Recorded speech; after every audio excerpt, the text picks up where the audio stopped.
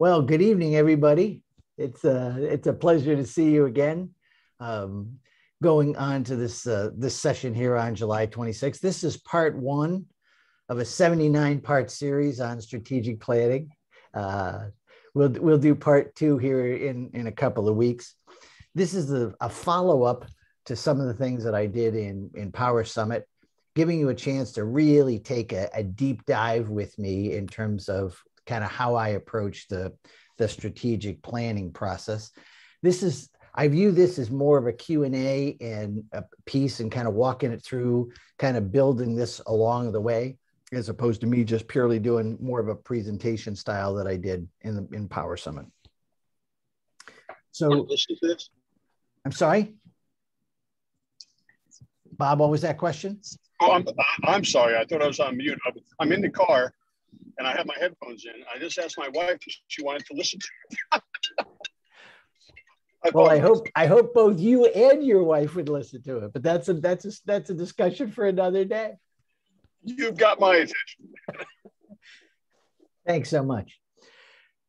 So, starting kind of at the beginning, is there anybody that has any questions about kind of the newly revised strategic planning map that got built with the last iteration? And Bob, I apologize that you're not going to have a visual on this one, or you're not likely to, if depending on whether you're in the driver's seat or the passenger seat. Any questions about that before we start? I am in the passenger seat and I did see it. Thank you. Okay. Going once, going twice. Well, Doug, I saw it when you held it up, but I don't know that I've seen it any other time than you just now holding it up. And so what should I know about it? All right, so I probably, you know what, let me do a screen share with you, Tom. It'll be easier. I'm just gonna, this is available a couple of different spots, but it's also on the Paradigm website if you get stuck. Just give me 1 second.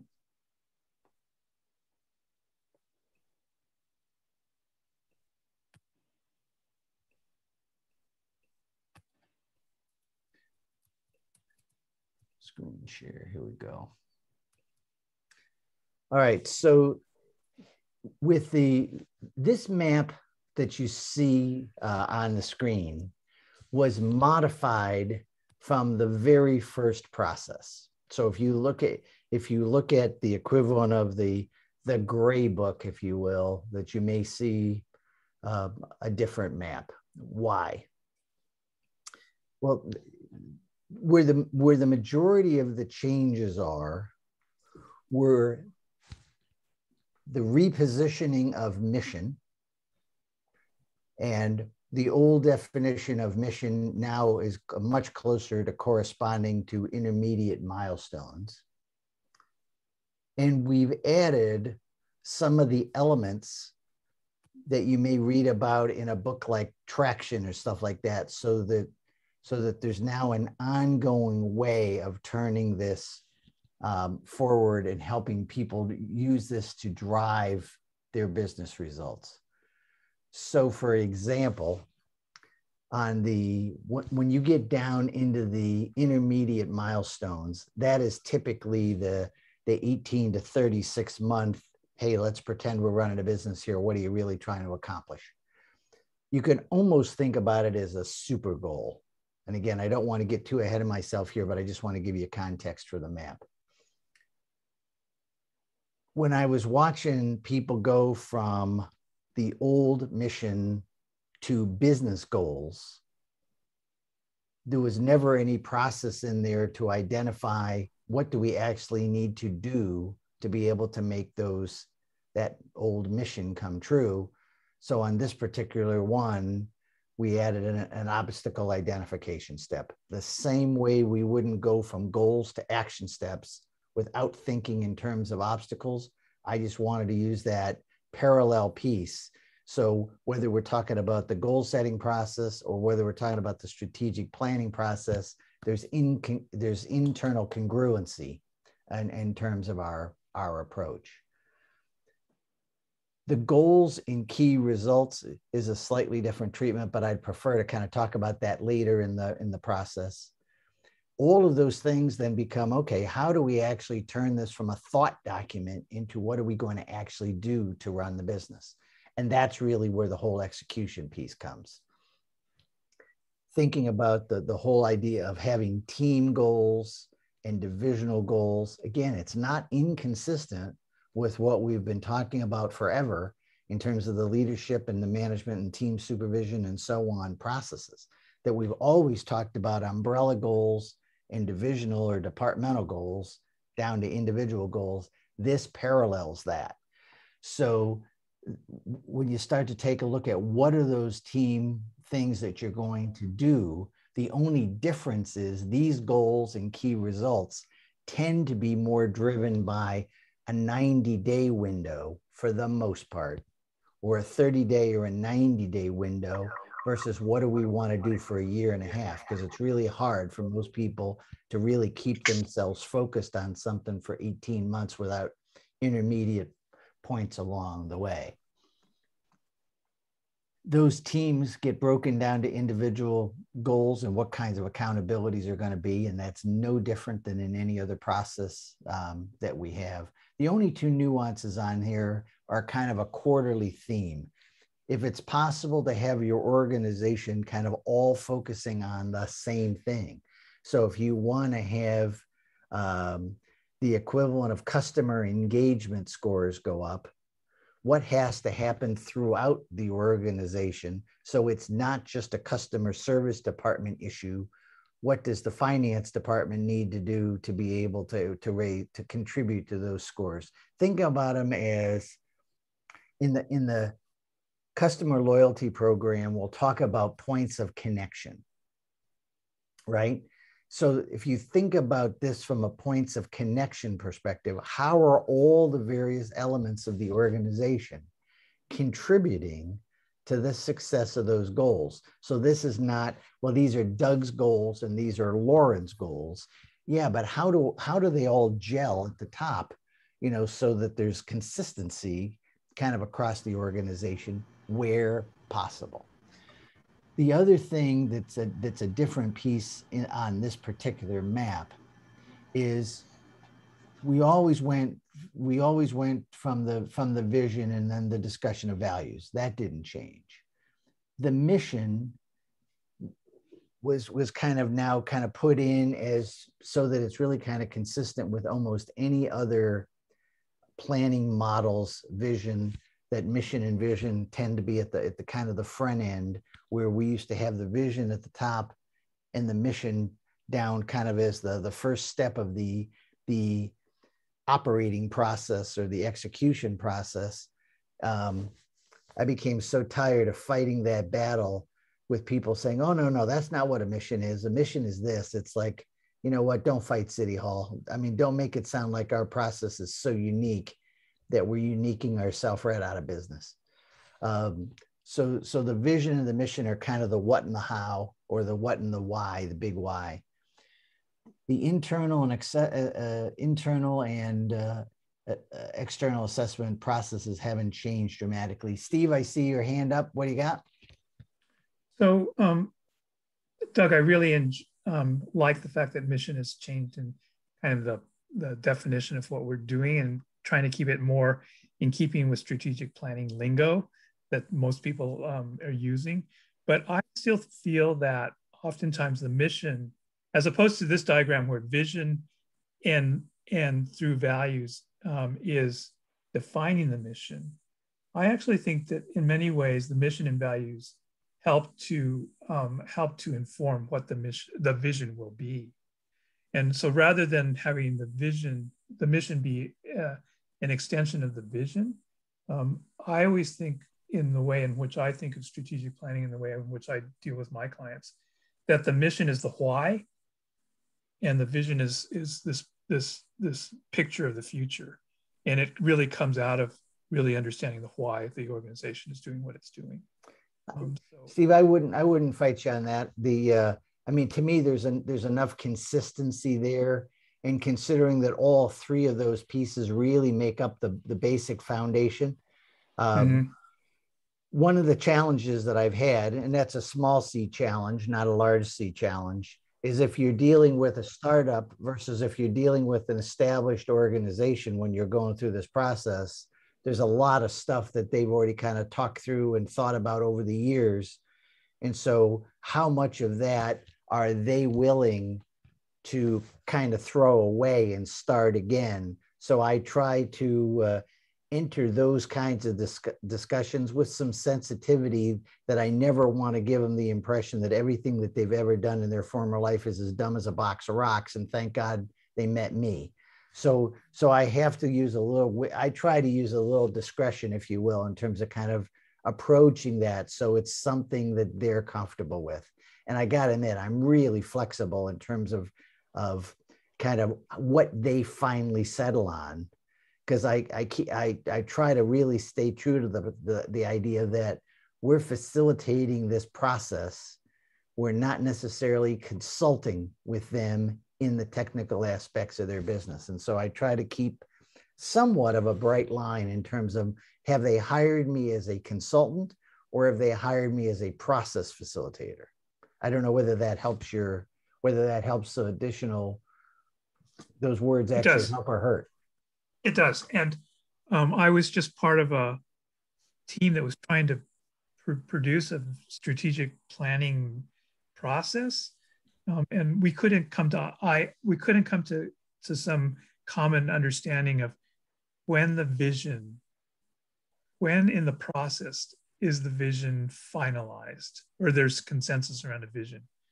And my colleagues said that the vision continues to evolve as you get through these various internal and external assessments and process evaluation, and it will continue to evolve. And I keep going back to this idea that the vision has to be pretty well have consensus around up front. Otherwise, you can't go through all the rest of the stuff.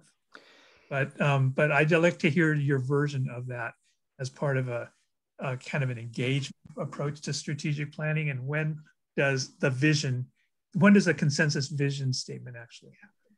I'll speak to that, but let me give it Charles, since his hand went up before you finish your question. I just in terms of delivering a plan, I think you have to loop back. I think you can come to a consensus quickly on what a vision is, but that can change after you actually look at the external and internal data. You have to keep looping back and looking at it just to make sure it's a sanity check. That's kind of where I'm coming from. I try to get clarity on the vision, and I literally will take the equivalent of the sheet of paper that it's printed on and start every session with, let me just almost kind of like the old gentleman, this is a football thing. So this is the vision. This is kind of the working copy of the vision, any qualms about it. And if I was working with the 13 of you on the call, I would literally be kind of going around the room saying, Wendy, are you okay with that? Chuck, you still okay? Steve, Lauren, Mike? Because I really want to make sure that people are not just going, I'm bored with this, I want to move on. Because to me, there's going to be a lot of other decisions that are going to take place based on what's really in here. And if they don't believe it at the front end of the process, what's the likelihood that they're ever going to, believe it at the back end of the process? And if the executive team doesn't believe it, how believable do we expect it to be, throughout the organization? So I don't want to just go through the paper chase. And I know there's a whole bunch of people that go, hey, put something down. That's good enough. Good, next. Because they really want to get to the operating plan. Mm-hmm. And one of the questions that I stumbled on is when somebody uses the phrase strategic planning, my experience has been that little two-word phrase has meant a lot of different things to a lot of different people over the years.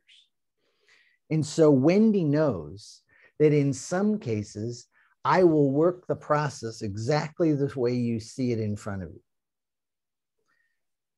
But I've also had a modification that if I was working, and I'm just going to, Steve, just because I happen to be looking at you, if I was working in Steve's organization, and basically I didn't expect them to change their business very much,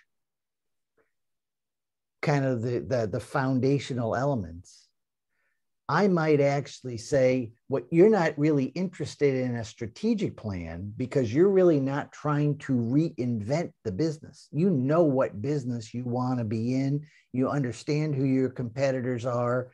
I mean, you're kind of long in the tooth in terms of gathering consumer data, and competition data. You're not trying to reinvent your business. So to make sure that you're not using an elephant gun to kill a mosquito, I may reposition this as what you're really talking about doing is updating the operating plan, which most people have a tendency to think of 12 to 18 months, more than I want to kind of take a fresh look at inventing the business.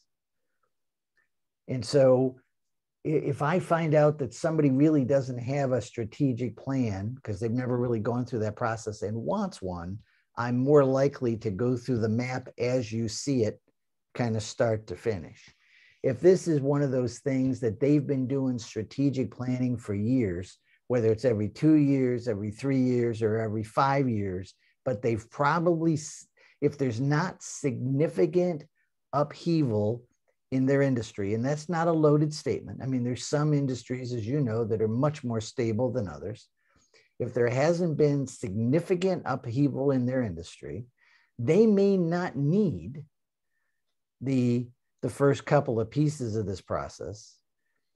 And by trying to take them on a forced march, because it's something that we want, but it's not necessarily something that they want, you can start to erode the power of the process.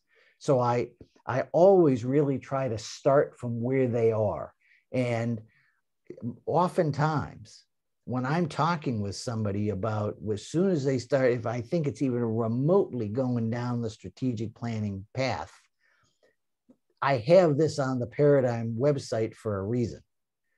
And I literally use this as a talking document exactly the way I'm talking with you guys about it right now, that said, strategic planning has meant a lot of different things. Would it be helpful if I kind of walk you through our overall approach to strategic planning so that I know kind of what is it that you're really trying to accomplish here, and making sure that all of these pieces in here are really going to be value added to them. Because if they're not, we're going to start getting resistance when we're trying to go through it. And then it becomes a force of will between ourselves and them. And I just don't see that as a healthy way to start a relationship. So I'd much rather kind of give them what they want. But if I don't ask those questions on the front end, then I'm making assumptions about where they are. And I found more often than not, I have more than a 50-50 shot at being wrong. So I just rather ask the questions and get clarity on it before I start. Charles? Just as part of the actual selling process of the plan, I mean, isn't it usually a question to ask them what they want to change? Usually. But again, remember, my selling process typically kind of has a little bit of a front end with, with the 16 slides that most, if not all of you, have seen at one point or the other. So a lot of times people come back and say, tell me a little bit about this strategic planning process. And then I'll typically kind of ask why, do they have one? Oh, okay. And if they don't have one, why do they think a strategic plan would help them? So I literally almost do the equivalent of a reverse sale. Rather than trying to talk them into one, they have to talk me into why I should do strategic planning with them. I mean, because I want to make sure that there's really a there, and it's not just a check the box thing, because that gets really old really fast. And just one more comment about what you're doing. I've seen, and I've done this with organizations, just take the vision statement they have, word for word, and just ask them, are they okay with it? Is there anything that needs to change? And oftentimes you'll get dialogue just out of that. Yep. I agree with you wholeheartedly. So once, to me, the vision, values, and mission really create the lens through which all of the other questions are being asked and answered. So that it's never just an appendage that's kind of sticking out on its own. To me, the beauty of what I really, really love about this process is there are truly no ramps to nowhere in this process. Everything that's in here ties. And I just want to make sure that between today's session and part 2 or part 17, if that's what it takes to be able to make this work, that everybody understands, oh, I see how the answers here fit into this part later on in the process. And so if I give something short shrift on the front end of that, there's a high likelihood it's going to bite me in the lower part of my anatomy later on in the process. So as long as you're aware, I mean, you can still make a decision to do that, but I just want to make sure that kind of forewarned is forearmed, as long as you're aware that if you start to skip these elements of these steps, it's kind of like that old ad, you can pay me now or you can pay me later, because one way or the other, you're probably going to end up having to kind of fix those skipped steps. And what we know about quality is it's usually easier to fix it on the front end than trying to inspect it out on the back end. And a lot less costly. So that's a little bit in terms of kind of this top part of the map. What's this whole stuff in here with CFS and process evaluation? That was one that I spent a significant amount of time on, I believe, on Power Summit, or at least on one of the 2 sessions of Power Summit. But the long and the short about that is, if you think about where my head is usually in terms of, I have to really try to get my arms wrapped around, or what are the obstacles? And while I talked about obstacles down here, in my head, this process, the CFS process piece up here, is another step of helping them down the obstacle identification path. I just don't call it that. What I found was with these critical success factors, which again, 5, a maximum of 8, all independent, not connected with and in any one of those, but they really kind of stand that acid test. That even if somebody did a great job of identifying those, what I found was they didn't always have the experience, because I don't want to say capacity. I think it tends to be the prior experience to look at their own organization holistically. They had a tendency to look at it through kind of their lens or their prior history in terms of what functions they may have served in the past. And so I was looking for a vehicle that would kind of help people step back and take an objective look at the organization. And so we added this CFS process evaluation piece, and there's really 2 pieces of it. These are the 5 to 8 things that we say we have to do. And typically they go along the top of this spreadsheet that Wendy and Jenna send you when you sign up for this process. And down the side is a generic detailed list. If you're allergic to detail, you're not going to like this process. Let me tell you that right up front. But it's a detailed but generic list of all kinds of little elements that over the years people have watched derail a company, a process, or a business result. And so what this does in the cold light, as opposed to the white hot heat when people have a their head in a vice, the design of this thing was, let's take a look at where could we be vulnerable? Are there some things that we don't even think about on a day in and day out basis that if something went sideways could really screw up our ability to execute this plan?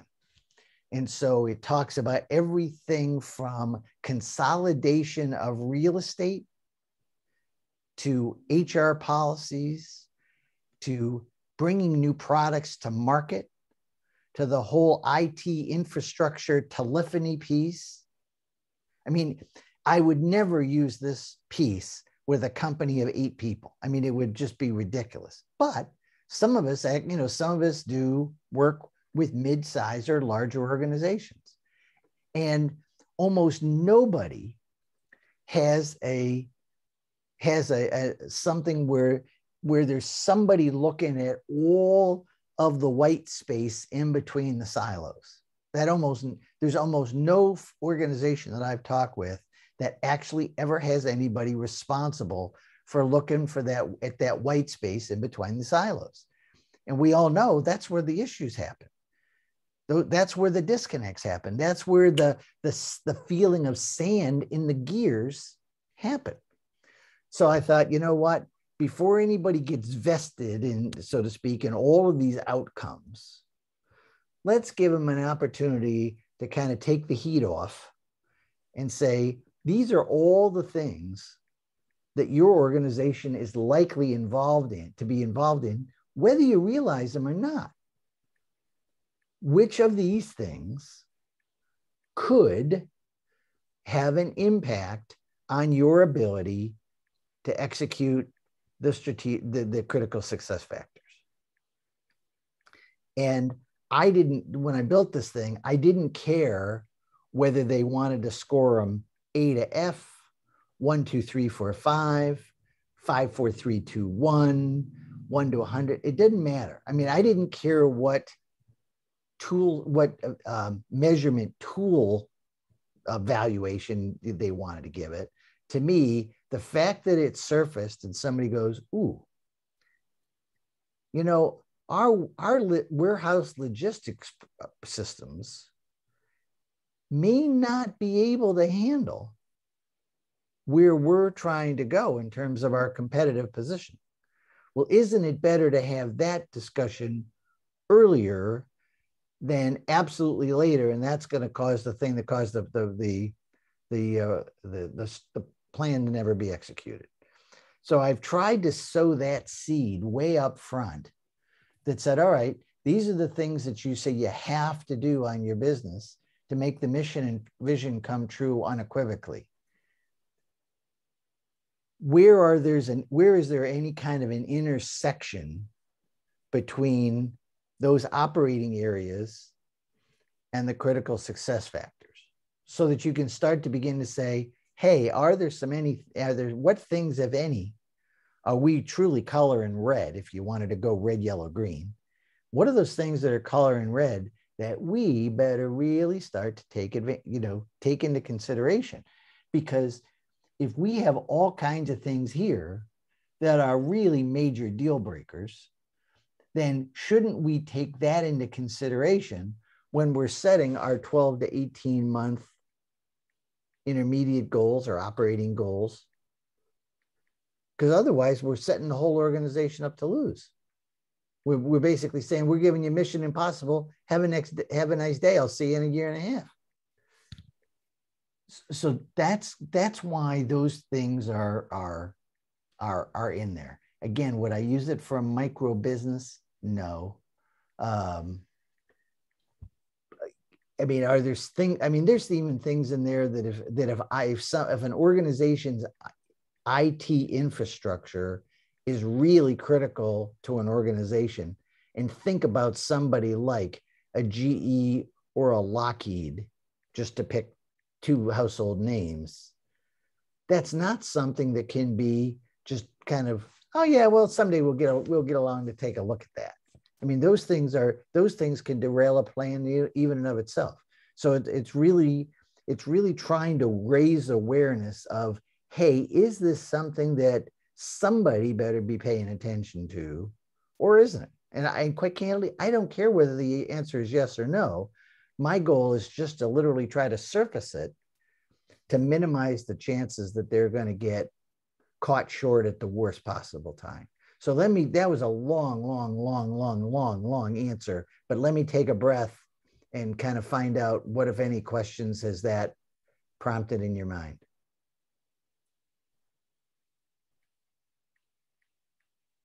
Michael? So you mentioned that you wouldn't use this for a micro business of like 8 people. Probably not. Well, so not the CFS process evaluation spreadsheet. Okay. I mean, you can, but just be prepared to, depending on how sophisticated they are, it may be used in an elephant gun to kill a mosquito. But would you use the basic process minus that, or maybe a more top level one of those? Yep. So I mean, I would potentially share it with them, but I don't want them to feel like this is going to be so overwhelming and it doesn't relate to them that it starts to undercut the value of the process. Everything that I try to provide, including what questions in the magic book I ask and which ones I skip, I make that decision on is this going to be a discussion that's going to be valuable, or am I just kind of going through the motions of acting as a court stenographer filling out the book? I have no desire to be a court stenographer. So I have no problem if you use this as a Sherpa guide, if you use this as a piece of latex that needs to be bent and stretched to deal with the reality of what's going on in that company, as opposed to something that's done in marble or concrete that's unchangeable. I really look at this as a series of tools, or as a series of things to help people discover and uncover things that they may or may not have ever even realized about their business. Is that helpful at all? Yeah, it is. It kind of leads to a couple other questions. For a startup company, at what point in their life cycle would you start using this, and what modifications would you make for a startup as opposed to a company that's been around for, say, 10 years? I'm going to answer that question like this. With a startup, what's the experience of the people that are starting it up? Because if they're pretty seasoned executives, and this is not going to be their first rodeo, I could almost jump in and go, let's go. Because I know they're going to understand the language. They're going to understand the impact of some of the things that we've talked about. If basically somebody became unemployed at the mid or lower level of an organization, and now they're starting a company so that they can buy themselves a job, how much do you really think they're going to know about competitive positioning? You probably could fill a thimble and still have room left over, right? So I try to take that into consideration. If somebody is a relatively young entrepreneur, have nothing to do with chronological age, but more or less with experience, meaning corporate executive experience and so on, I absolutely love the ELST process from Trusted Advisors, because it gives them a lot of really good, solid things to think about on the text portion of this process. And then the workbook piece is really what makes the text piece come alive. I spend a lot less time talking about the text stuff if somebody's been living in the land of strategic planning for the last 20 years. It's like, I know that they're hiring me to help them build the plan, get to the plan, get to the executable plan. Versus if somebody's not, they're really hiring me for the guidance of, hey, what things do I need to be taken into consideration as I'm kind of building this along the way. So those are some of it is experiential, Michael, I'll be the first to admit. But that's kind of my thought process as I'm kind of getting ready to send an order at the blonde at the top of the screen that says, Wendy, this is what I want. This is what I needed. Can you include this? And can you not include this? Yeah, I'm kind of making those decisions pretty on purpose. Yeah, no, thanks, Doug. I appreciate the insight that it's a function of the individual, knowledge, experience, and maturity, as opposed to the company. Got it. Charles, you're on mute. Charles, you may as well take yourself off of mute because you and I are going to be talking a lot. I can see. I struggle with this section, and I think you have to be big enough that you actually have processes. I mean, like a startup they don't think that way. Right. Well, again, depending on their background. But I kind of struggle. Is this just too much information? Like, if it really is a business, a corporation with multiple business units, can you really do that process across all of the corporation, or would you break it down into a business unit, each doing their own analysis? I tend to use it by kind of where's the P&L fall? I tend to do it based on the equivalent of a divisional P&L, because otherwise it becomes unwieldy. Gotcha. Yeah, that'd be my thought. Thanks. You got it.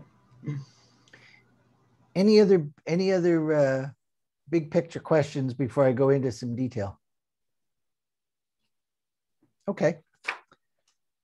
So I'm going to go ahead and stop sharing this for now. So kind of starting at the basic foundation level, kind of the why are we in business? That's been fascinating over the course of time. The answers are as varied as the number of clients that I've worked with. Almost regardless of how they answer the question. One of the things I always do is I always share a quote that, and I believe this may have come from Drucker, but there's a high likelihood it came from a Stanford guy whose name just popped in and out of my mind. But the purpose of every organization is to attract and maintain loyal, satisfied customers while generating adequate profitability today and improved profitability in the future. The purpose of every organization is to attract and maintain loyal, satisfied customers while generating adequate profitability today and improved profitability in the future. And well, it's either him, it literally is either him or there was a Stanford professor that had said something very similar. But I'm not arguing with you, Charles. But I use that because a lot of times when people come at this in terms of why are we in business, it's all about us. And so I can ask the question kind of in this, why are we in business piece? Where's the customer fit into that? And oftentimes it's, oh, well, we really haven't taken any of those into consideration. And if they haven't, how long are they likely to have a sustainable business? Sometimes they go back and they change their language. Sometimes they don't. Sometimes they'll modify it slightly. I mean, I've never asked anybody to scrap their answer to that question and just insert what I just told you. But I love the idea of both attracting as well as maintaining. And I get that honestly enough. I worked with a CPA firm that shall remain nameless, and they were wonderful that once they had a client, they kept them damn near forever. But they were absolutely crappy when it came to go out and developing new business. So they had every reason in the world, as soon as they rearranged their sock drawer alphabetically by height, then they might be able to have time, to go out and develop, a new client. And I've worked with other organizations that, quite candidly, they can bring in business like it's going out of style. They bring them in the front door and lose them out the back door. So what I love about that quote is it's about not only attracting, but it's also about maintaining those loyal, satisfied customers. And it's got the word profit in it, right? So the people say, well, we're in business to make money. Okay, it talks about generating, adequate profitability now and improved profitability in the future. Some of that improved profitability comes from kind of how are you keeping and growing satisfied customers. So to me, there's a lot of magic in those couple of sentences. And I do try to make sure that I don't do a lot of chalk talks, if you will, during the strategic planning process. But that's one, if you followed me around on almost every single client that I've had, I talk that through with them because I'm thinking about if that helps them with a kind of a helpful philosophical underpinning in terms of why are we going through this piece, so that they've got context to kind of hang things on.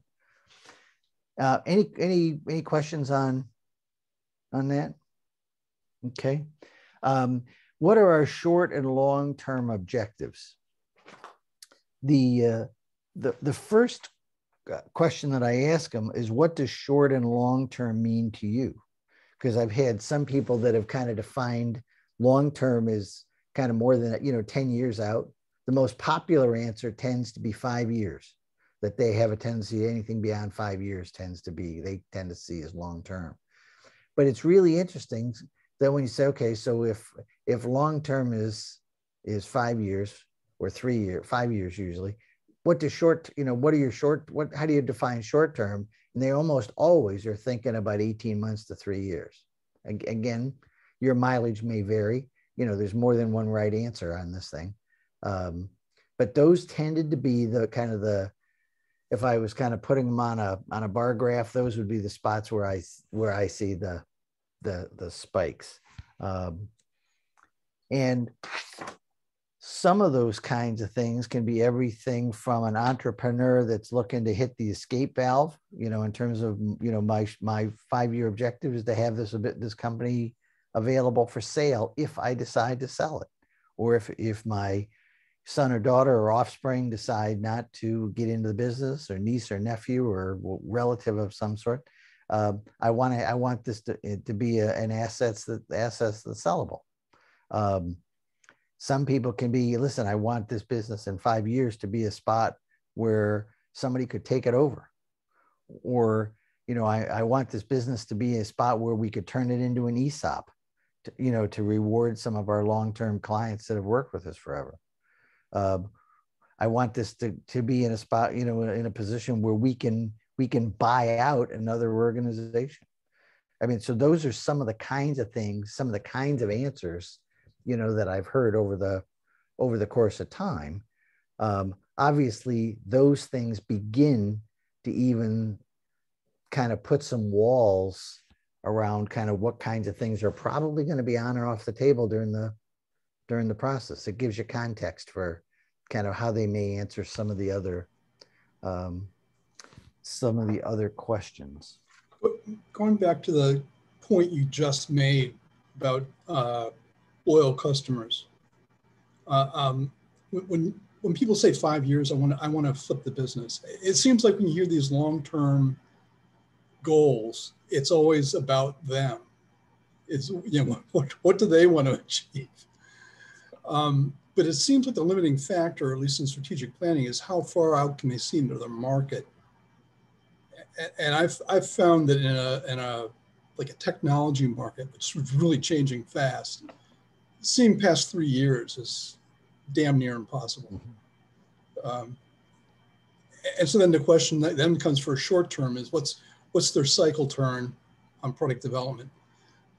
I would agree with both of those appraisals. Yeah, it's always based on the industry, and how much how much revolutionary change and how much evolutionary change has the industry gone through. I mean, most of you know I've got a client in Wisconsin that's basically in the truck and railroad business. And just, to put it in perspective, the railroads are still running on the same size tracks that basically the chariots were built on in Rome. So to talk about an industry that's not exactly fast changing is the understatement of the century. If you compare that to a tech startup or a software startup or a software as a service startup with what day is it,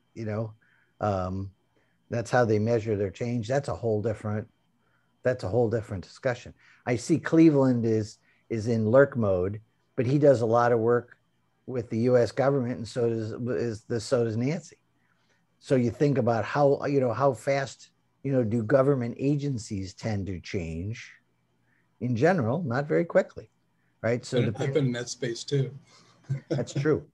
5 years. So to always kind of say what's the real context, and I would say as long as we can kind of keep as long as we can kind of keep our eyes open in terms of what things would make if we were that person that's sitting across the table, that we're sitting across the table from us, what would the noise be going in our head in terms of what kinds of things are relevant and what kinds of things are not?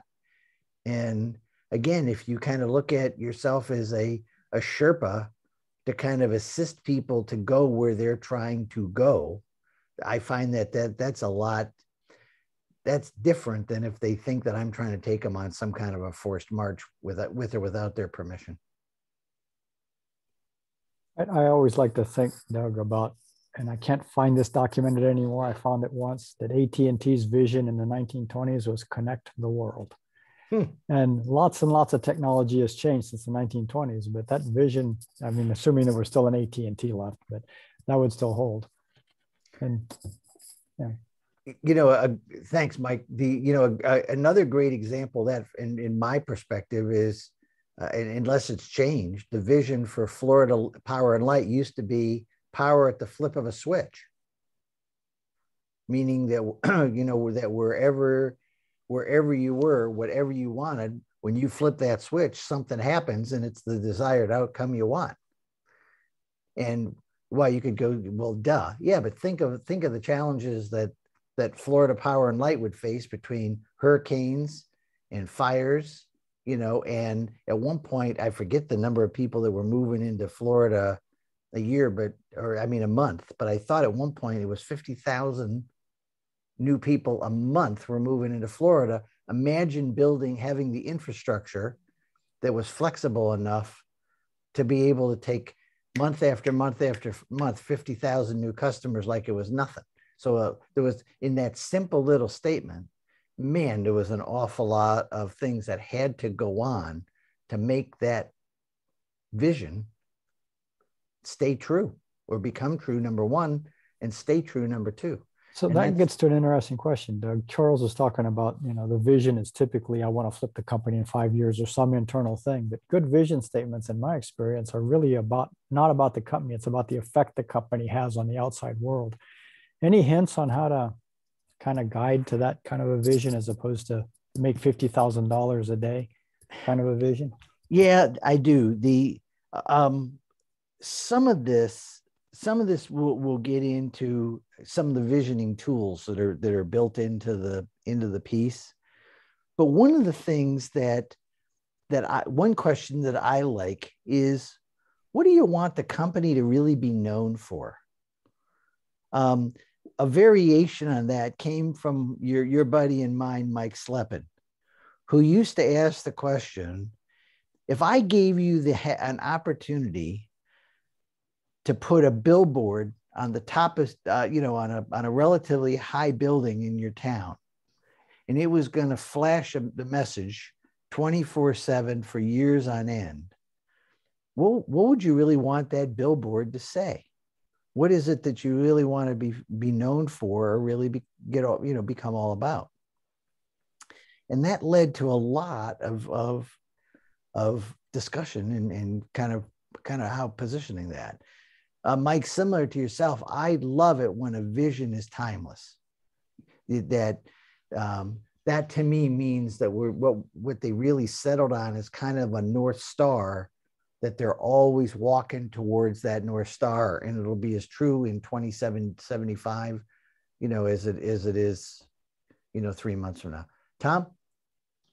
So there was a book circulating through the network, and I think it was Erdlinger inspired, called The On Purpose Business. Okay. Kevin W. McCarthy. And in that book, it's a parable about holistic strategic thinking.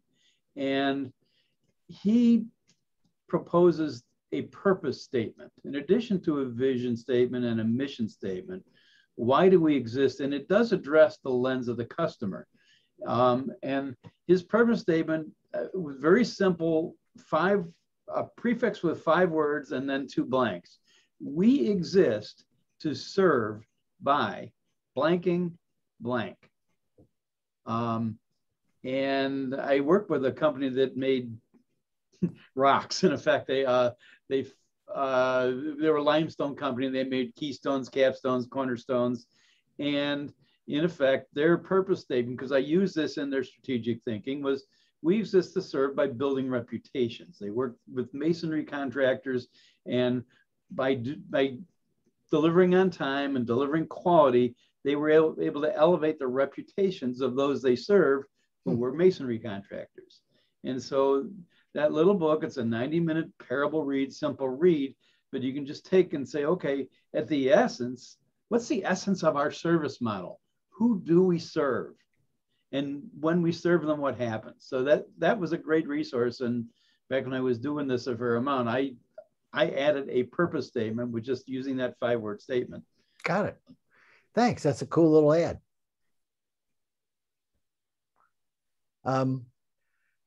I've got 357, so I want to wrap up on a couple of things. The visioning tools piece that you have in the workbook is a whole series of questions that help people get past the blank white page syndrome for vision. Because a lot of times you give anybody a blank piece of paper and say, write anything you want, and they go into brain freeze.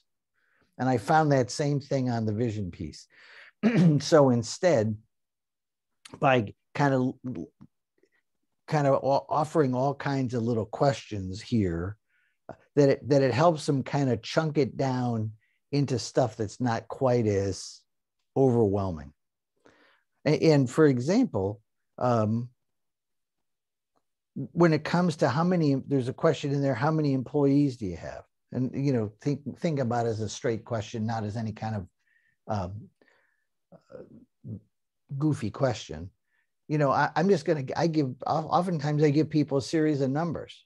Do you want to be a 5-person company, a 50-person company, a 500-person company, a 5,000-person company, a 50,000-person company? I mean, yeah, I'm just adding a 0. But oftentimes somebody goes, stop, I cannot see myself ever running an organization of fill in the blank. Okay, I mean, then they've just kind of framed, okay, that's the scope that they're currently comfortable operating in. It's funny, a lot of times if I get to a 500 number, 500 number might as well be 555,000 employees. I mean, it's like people got 500. Are you kidding me? Running a 500-person company? Oh my God! It's almost beyond their capacity to even imagine, let alone trying to run. But again, I just try to ask them these series of questions just to try to make it easy for them to kind of get their mind kind of moving it from a theoretical discussion more to how are these kinds of things more or less likely to play out. So I've got 359. I'm only on until 4, but if you like this and you want to join me for part 2, pay attention to the emails that come out from Wendy. But thank you for joining me, and I'll try to pick this next one up in terms of the part 2 starting at the visioning tools. For those of you who are following along in your book, we made it all the way to page 8. Thank you, Doug. All righty. Goodbye, all. Thanks, Doug.